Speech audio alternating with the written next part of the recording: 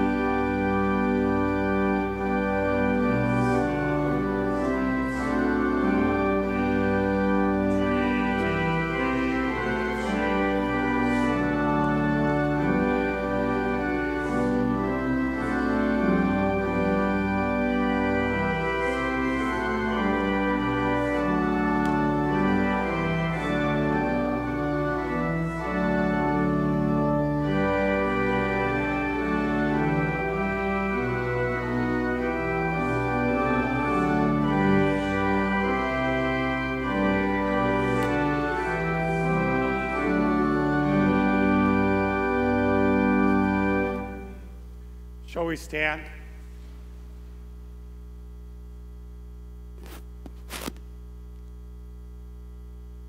O Lord, open my lips. Make haste, O God, to deliver me.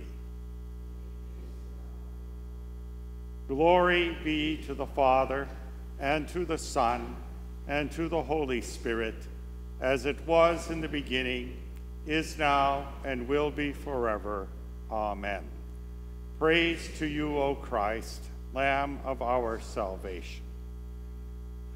Make haste, O God, to deliver me. O Lord, make haste to help me.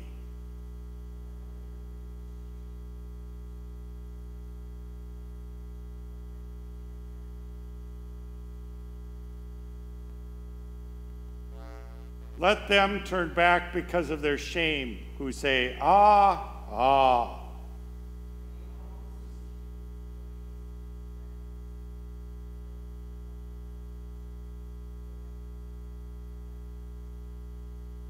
I am poor and needy. Hasten to me, O God. You are my help and my deliverer. O Lord, do not delay. Please be seated. Hopefully you all were given the questions for this evening for the time of learning. There's about 8 of them on there. They're all about the Lord's Supper, Holy Communion. And you can begin by calling out a number, and I'll try to give an answer.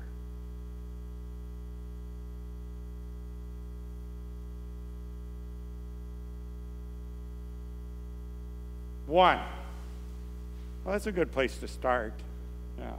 I just copied this right out of the Catechism 1986. I don't think that varied very much from the Catechism. Most of you were confirmed after 1943, I would assume. So this is pretty much the same. No, you're a little younger, but it was the same answers. Those who are openly ungodly and repentant, including those who take part in a non-Christian religious worship. B, those unforgiving, refusing to be reconciled, they show thereby that they really do not believe that God forgives them either. C, those of a different confession of faith, since the Lord's Supper is a testimony of the unity of faith. D, those who are unable to examine themselves, such as infants, people who have not received proper instruction, or the unconscious. There are some places where they do give communion to infants. So that's why it's mentioned here. I've never been in a church that did that, but I've heard that it has been done, including in some Lutheran churches. That 1b, those who are unforgiving, refusing to be reconciled, they show thereby that they really do not believe that God forgives them either. I think that's fine to say in a textbook sense, but in a real life sense, just as an example, today one boy was really upset in daycare because he got in a fight with his friend. And he was sobbing and he was in tears. Well, I don't think they had quite enough time to settle down and to be reconciled. Was he unforgiving? Oh, he's just too emotional at that time. I think this one we got to leave a little bit more to God than to ourselves to see who's forgiving or who isn't. And I think all of us remember the bully in school, and we bring up his name. It isn't Tom. It's that Tom back then. You know, all of us have those kinds of feelings. It isn't that we don't want to be forgiving, but we're just get too emotionally involved. And I think we have to be somewhat cautious there and leave a little bit wider berth than in the absolute sense. Any 4 on the front? Well, that 4 on the back goes with 4 on the front. And it's amazing, your wife asked the same question earlier today. So, what fundamental beliefs one should commonly share when partaking of communion in the Lutheran Church? I think, to me, there's at least 4 very basic things that when you commune in the Lutheran Church that you should share in common. 1, you're baptized. Baptism is a sacrament of initiation, and it's necessary to be baptized before. She's over here. Now that he's a grandpa, he can't keep it all straight. Right here. Do you need any more help, Warren? Oh. Just watch, you'll sit in the wrong pew.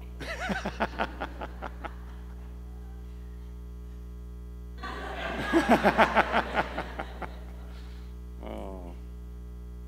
So, what fundamental beliefs? Baptized. You have to use it should be elements of bread and wine must be used, not grape juice, soda crackers. It should be bread and wine.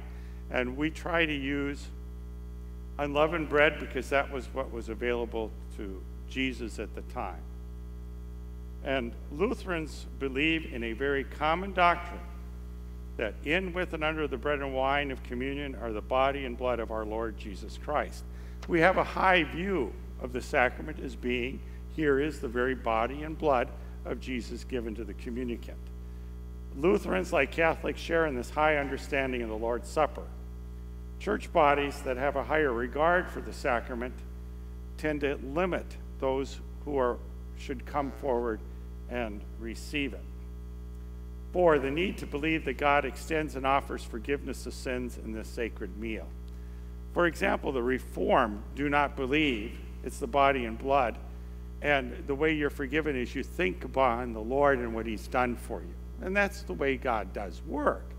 But in communion, there's also this additional benefit that he comes with his very body and blood for us to forgive us. And that Lutherans really closely tie. Here's the body and blood of Christ for our forgiveness. So I think you need to feel you're forgiven.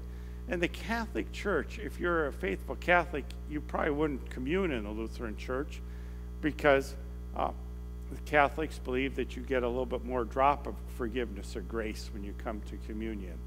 And that isn't really offered in a Catholic viewpoint that this is a valid sacrament because it was instituted by a priest who was given apostolic succession. That's the long answer. Any clarification? Okay. Any other questions? 5. What about announcing for communion? How many of you had to announce for communion in your earlier years? About half the congregation. How many of you have no idea what that means? Yeah. It was a practice that was quite common in the 40s, 50s, and it started to fall out of disuse in the 1960s. What you had to do is you had to go on Friday or Saturday night at a point in time when it was to the parsonage and announce to the pastor that you wanted to have communion that day, the next Sunday. Well, here you talk about how open the altar should be. It was even closed to the church members because if you just showed up, you weren't supposed to commune, or you were kind of encouraged to announce first and disencouraged to just show up and take communion. And I think it was a lot more practical when our churches didn't celebrate communion very often. At one point in time, it was 4 times a year. I think all of you are too young to remember that. And I remember in my parish, once a month, first Sunday of the month, that was Communion Sunday. Then it went to 1 and 3. And I remember in Mellon, he was already old when I was there, but he said there was an old member. I mean, this was long ago. When they went to this more frequent communion, she told him that, maybe you send that much, but I don't. I'm not going to go to communion that often. And there was a little bit of a misunderstanding of what communion was about. But I think the more often you celebrate communion, it's far more difficult to set aside all those hours for announcing. And in the Catholic Church, it was called confession. And in the Lutheran Church, it was called announcing. But I think, I never did it, but I assume what you did is you told them that your name, you were pronouncing the whole family, and you're going to come. The pastor wrote it down and went back for supper. Was that kind of the way it went? So, 8. Okay. What about the passage in the Bible that speaks about going to communion in an unworthy manner? Will you go to hell? I read it in 2 different translations. The first one, I think, was the New International Version. Whoever therefore eats the bread or drinks the cup in an unworthy manner will be guilty concerning the body and blood of the Lord. The key word there is guilty. But if you read the same thing in the King James, for he that eateth and drinketh unworthily, eateth and drinketh damnation unto himself, not discerning the body of the Lord. And that word damnation I underlined because that's the key word. You know, if you ever go to communion in an unworthy manner, are you going to go to hell? Well, who would ever go to communion? Why take the risk? I mean, that you can easily see where you could get into that discussion. So skip 9 and go down to that word that's in Greek, krima. That's the word that's used in the original language there. It should be best translated as judgment. If the writer wanted to mean damnation, he would have used the word kata krima. And kata increases what the judgment is, which then would be damnation. I think it's unfortunate that the translators for the King James back in the 17th century used the word damnation, because that is not what is meant there. Now, if you come to communion and you're not perfect, that doesn't invalidate the communion. But the only way you could go to hell taking communion is if you were an unbeliever and you stayed in unbelief and you didn't believe. This passage, the way it is explained or written in the King James, just gives totally the wrong impression of what the actual text says. Was that good enough? Okay. I want to make sure I hit 9, so I'm going to do that. Pastoral concern for the individual is always part of the decision who should commune and who should not commune. You know, there are some occasions where all of those things listed in number 1, maybe a pastor should just ignore. Not all, but you know, I remember one time, one of my friends, he drove to school. I rode with him to college. And he was about 20, and he got into a snowmobile accident. I don't know what he hit, a tree or rock. He severed his brain, and he died. And his girlfriend came to communion the week after his funeral and so on. I don't know if she never communed before, so I assumed that she wasn't Lutheran or whatever. I never did ask him. Now, Bobby was, you know, I rode the school bus with him for 12 years. I knew him well. I think the pastor made the right decision. I don't know if she was Lutheran or not, but at that time, the family was in such utter agony and pain. I think it would be cruel not to have given her communion. So that's a pastoral concern that one has to weigh in your own mind. There are 2 occasions where I think that communion was given and it shouldn't have happened. It was at Our Redeemer. One time somebody just showed up in the back sitting, and then he started, were you there? He started getting up and asking questions. Yeah, during the sermon. I didn't ask for questions. He just got up and started asking. And it was a disturbance, to a minor degree. But then my members around him just sort of, I think they handcuffed him and brought him up for communion. So I don't know if that shouldn't have been that encouraged that day. Then one at Easter, one young man with a baby, not baby, but an infant or a child about 1 to 2 came up. I gave him the bread, or he got the bread, and his kids started howling because they wanted it, so he stuffed it in his mouth. So, boy, what's going to happen now? So, I don't think the Lord's Supper should be used to silence a kid. I think you better find another method. But. So, yes. Number 2, the closed versus open communion. I think this whole discussion isn't closed, open. It's kind of a continuum. On one side is closed, and the other side is really open. And most people would fall kind of in the middle. Closed would be you only serve communion to your own members. The next step in this one is the communion is served to your denomination. The next one, those who share a common belief in the Lord's Supper, that's the body and blood of Christ. You know, that's getting to be more open, but it's still saying that you need to believe it's the body and blood of Christ to commune. And the other one is that the Lord's Supper is open to all.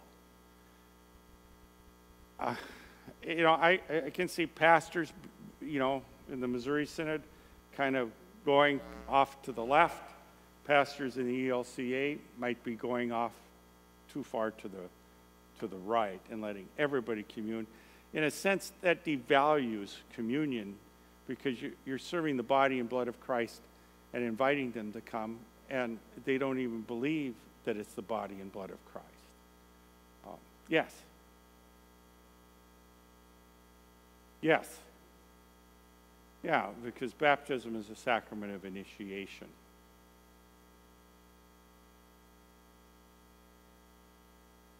Well, I already went 1 or 2 minutes over the time I intended, so let's just keep on singing.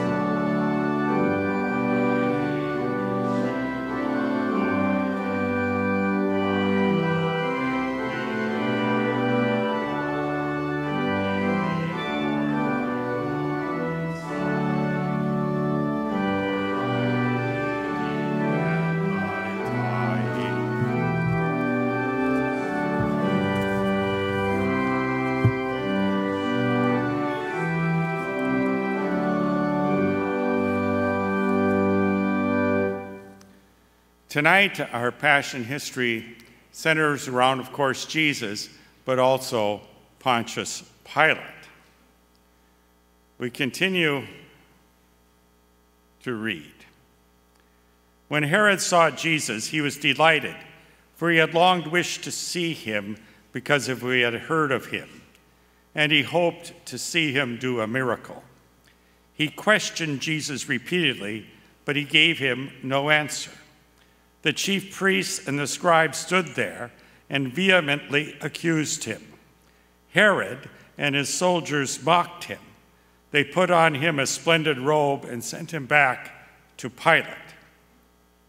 Herod and Pilate became friends with each other that same day, for before this they had been at enmity with each other.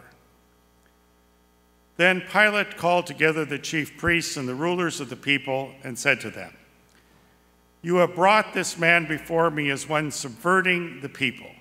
See now, I have examined him before you and have found nothing in this man guilty of your charges against him. Neither did Herod, for he sent him back to us. Mark this, he has done nothing worthy of death. I will have him punished and release him." Now, at the feast, it was the governor's custom to release to the crowd any one prisoner whom they asked for. They had a notorious prisoner named Barabbas. He was in prison with the rebels who had committed murder in the uprising in the city. Pilate knew that it was out of malice that the chief priests handed Jesus over. Therefore, he said to them, "Do you want me to release for you Barabbas or Jesus, who is called the Christ?" The chief priests and the elders persuaded the crowd to ask for Barabbas and destroy Jesus. Pilate asked them again, "Which of the two do you want me to release for you?" And they cried out all together, saying, "Away with this man, and release for us Barabbas." While Pilate was sitting in the judgment seat, his wife sent him a message. "Do not have anything to do with this man. I have suffered much over him in a dream today." Again, Pilate addressed them, for he wished to release Jesus. He said to them, "What shall I do then with Jesus, who is called Christ? What shall I do with him, whom you call King of the Jews?" They all cried out, "Crucify him." Pilate said to them, "Why? What evil has he done? For I have found no guilt worthy of death in him. I will therefore punish him and let him go." And they cried out all the louder, "Crucify him, crucify him." Then Pilate took Jesus and had him flogged. The soldiers of the governor led him away into the praetorium. They gathered the whole band of soldiers around him. They stripped him and put on him a purple robe. When they had woven a crown of thorns, they put it on his head and a reed in his right hand. They knelt before him and mocked him, saying, "Hail, King of the Jews." They spat on him, took the reed and struck him on the head. They knelt down and did him homage. Pilate went out again and said to them, "See, I bring him out to you that you may know I find him not guilty." So Jesus came out wearing a crown of thorns and a purple robe. Pilate said to them, "Behold the man." When the chief priests and the officers saw him, they cried, "Crucify him, crucify him." Pilate said to them, "Take him yourselves and crucify him, for I do not find him guilty." The Jews answered him, "We have a law, and by that law he ought to die, because he made himself the Son of God." When Pilate heard this, he was more afraid and went again into the judgment hall and said to Jesus, "Where are you from?" Jesus gave him no answer. Then Pilate said to him, "Do you refuse to speak to me? Do you not know that I have the power to crucify you, and I have the power to release you?" Jesus answered, "You would not have any power at all over me unless it had been given to you from above. For that reason, he who handed me over to you has the greater sin." This prompted Pilate to go on trying to release him. But the Jews cried out, "If you let this man go, you are no friend of Caesar. Everyone who makes himself king sets himself against Caesar." When Pilate heard these words, he brought Jesus out and sat down in the judgment seat in the palace that is called the Pavement, or in Hebrew, Gabbatha. It was the preparation of the Passover, about the 6th hour. He said to the Jews, "Behold your king." They cried out, "Away with him, "Crucify him." Pilate said unto them, "Shall I crucify your king?" The chief priests answered, "We have no king but Caesar." When Pilate saw that he was getting nowhere, but rather a riot was underway, he took water and washed his hands before the crowd, saying, "I am innocent of the blood of this man. See it to it yourselves." Then all the people responded, "His blood be on us and on our children." Then Pilate, wishing to satisfy the crowd, gave sentence that it should be as they demanded. He released to them Barabbas, for whom they asked, the man who had been thrown into prison for insurrection and murder. And he had Jesus flogged and gave him over to their will to be crucified. The soldiers mocked him, stripped him of his purple robe, and put his own clothes on him and led him out to crucify him. Thus far, the reading of the Passion history. The responsory on page 4. Teach me your way, O Lord, that I may walk in your truth.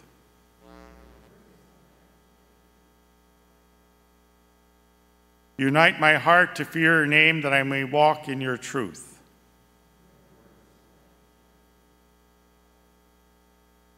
Glory be to the Father, and to the Son, and to the Holy Spirit.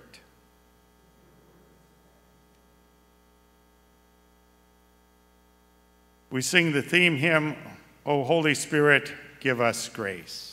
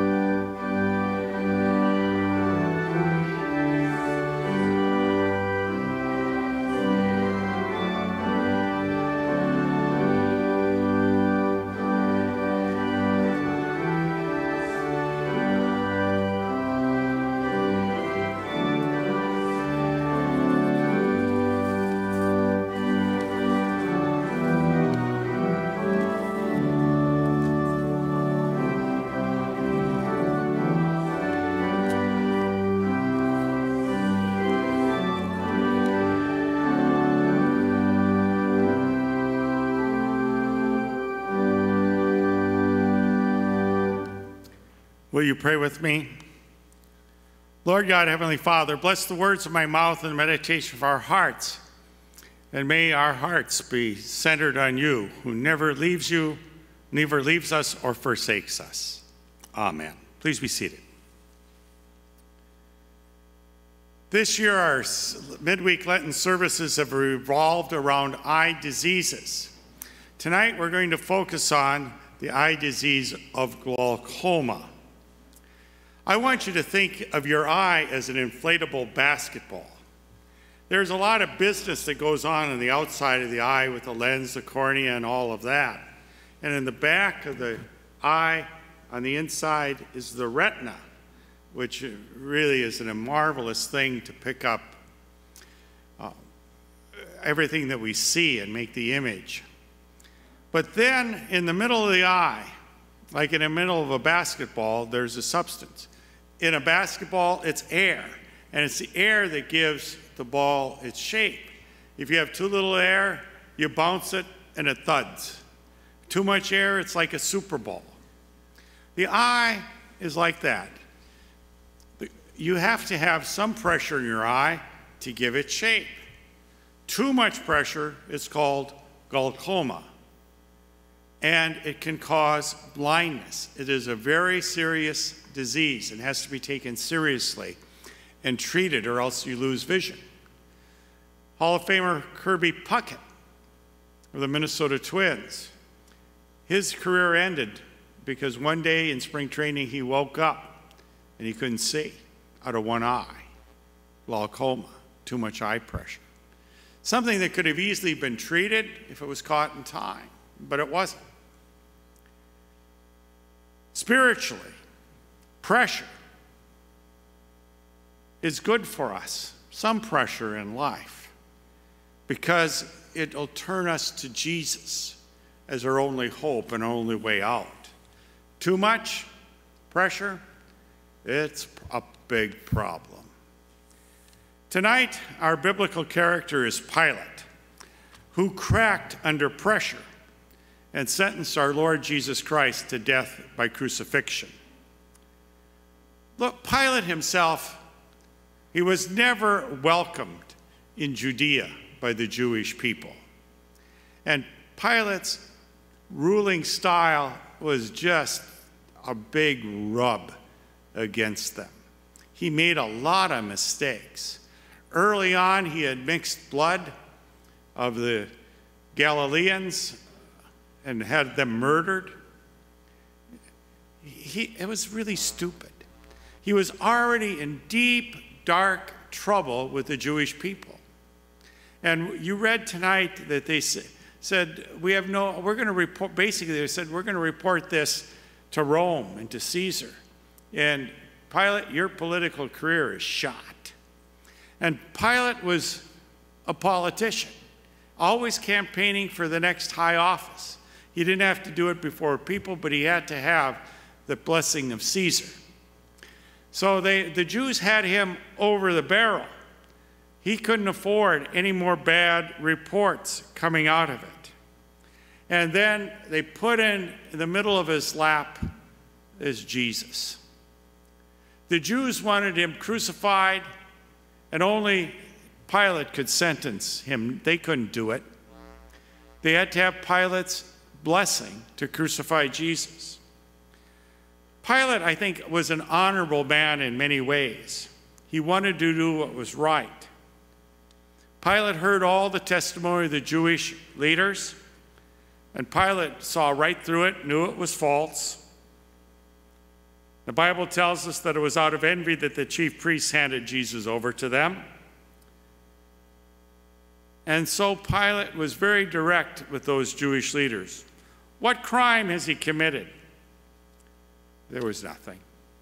So, wanting to release Jesus, he proposed a prisoner exchange. I'll release one prisoner to you, as it is the custom during the Sabbath or Passover. And he offered him Barabbas, who was a noted criminal and a murderer, or Jesus, who really had done nothing wrong. And the chief priests stirred up the population enough to demand that they release Barabbas. This was a midnight trial, all trumped up. Just a few rabid people there, not thousands of people. And then Pilate asked, "What shall I do with the one you call King of the Jews?" Pilate asked them. "Crucify him," they shouted all the louder. "Crucify him." Wanting to satisfy the crowd, Pilate released Barabbas to them. He had Jesus flogged and handed him over to be crucified.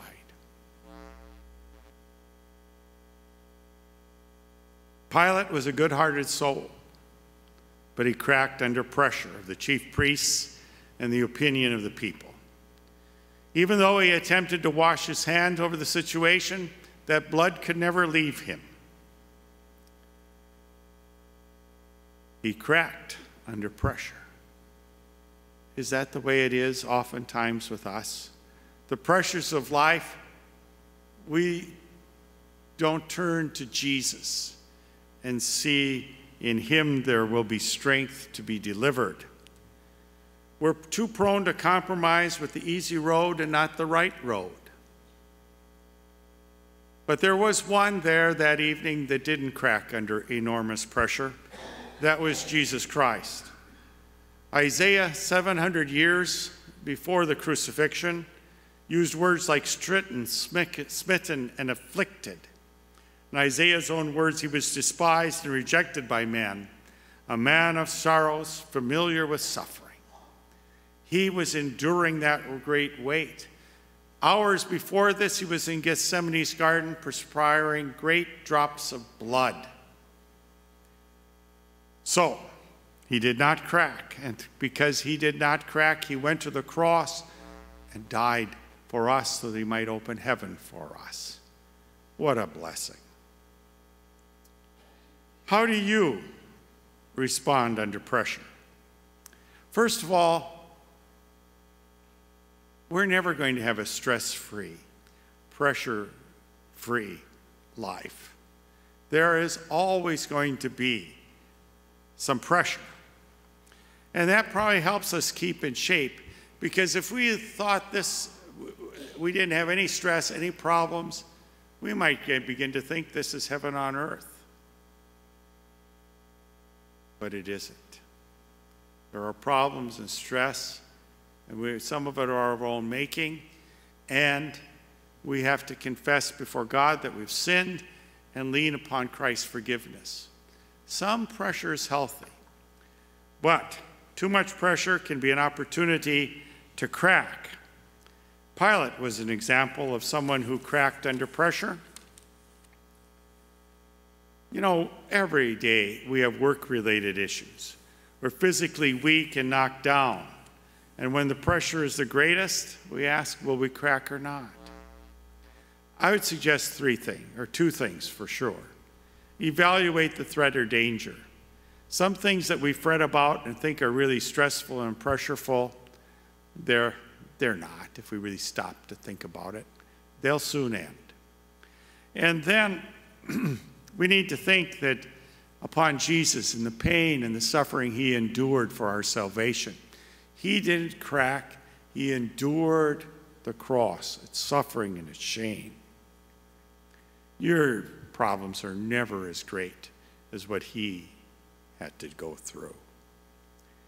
And then as a help, I hope you could commit this Bible passage to mind. I will never leave you, never will I forsake you. So we can say with confidence, the Lord is my helper. I will not be afraid. What can man do to me? Amen.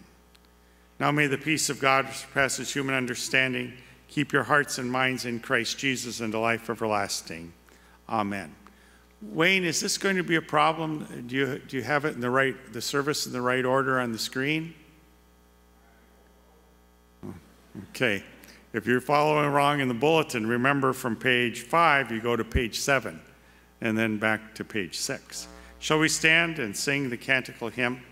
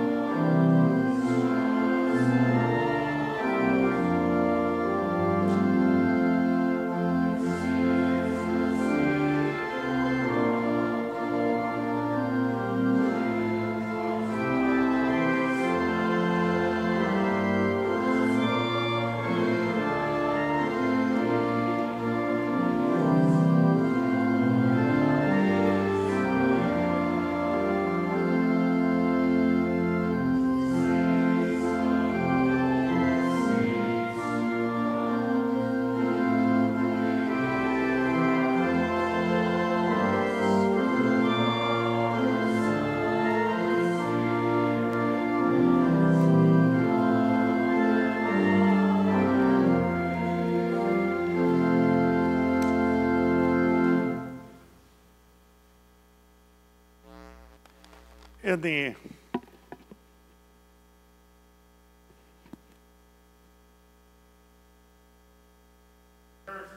the prayers of the church, we'll remember Reverend Gary Danke, who's undergoing treatments for cancer in Georgia, for Pastor Joe Schultz, who's hospitalized at Sacred Heart, for Jan Zimmerman, undergoing treatment for cancer, and then we have something joyful to announce, the birth of Henry Groen, son of Clara and Ben Groen, born on Monday.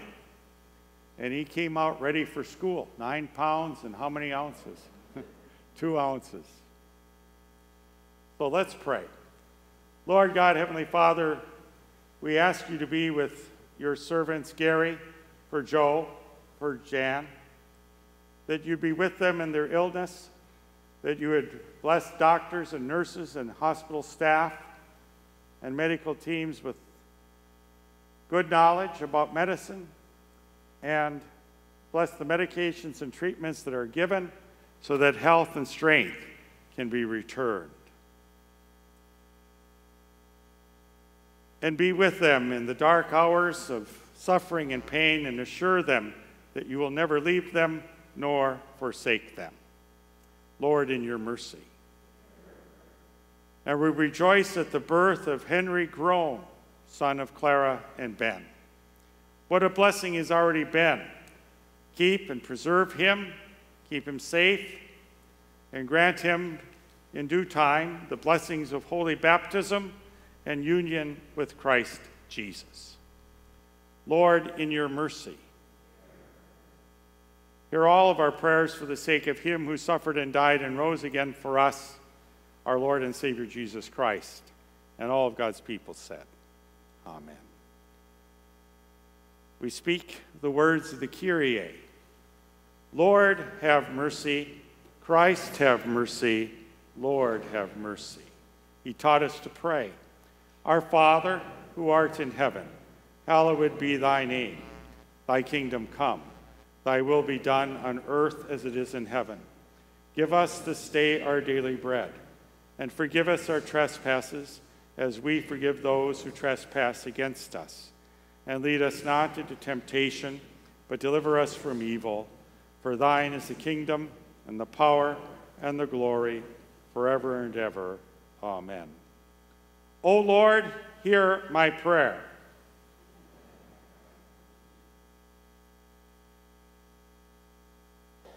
Almighty and everlasting God, you despise nothing you have made and forgive the sins of all who are penitent. Create in us new and contrite hearts, that lamenting our sins and acknowledging our wretchedness, we may receive from you full pardon and forgiveness. Through Jesus Christ, your Son, our Lord, who lives and reigns with you in the Holy Spirit, one God, now and forever. Amen. And O God, from whom all holy desires, all good counsels, and all just works proceed, give to your servants that peace which the world cannot give, that our hearts may be set to obey your commandments, and also that we, being defended from the fear of our enemies, may live in peace and quietness through Jesus Christ, your Son, our Lord, who lives and reigns with you in the Holy Spirit, one God, now and forever. Let us bless the Lord. The grace of our Lord Jesus Christ and the love of God and the communion of the Holy Spirit be with you all. Amen. Please be seated. Our closing hymn is My Faith Looks Up to Be. A good thing the day is ending. My faith looks up to thee.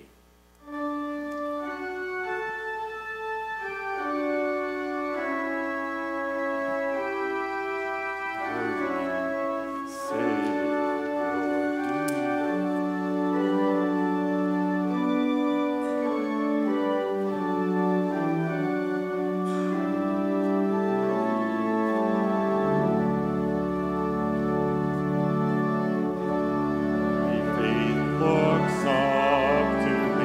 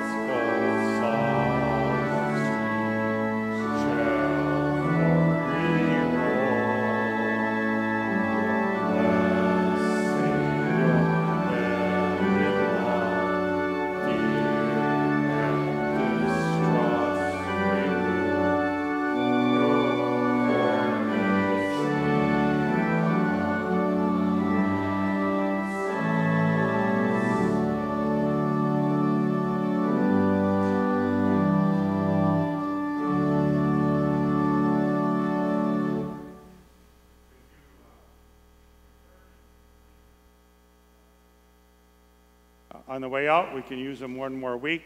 The guts, use the wastebasket or take it home. Also, the elders will meet in the church council after service just briefly in the upper fellowship hall. Are there any other announcements that we need to make?